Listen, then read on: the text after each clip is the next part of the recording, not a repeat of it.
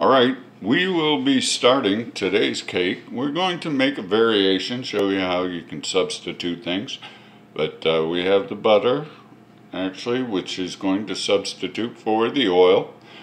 We're going to be doing a German chocolate, and we will be doing mixed berries along with this. As you can see, the eggs are already in.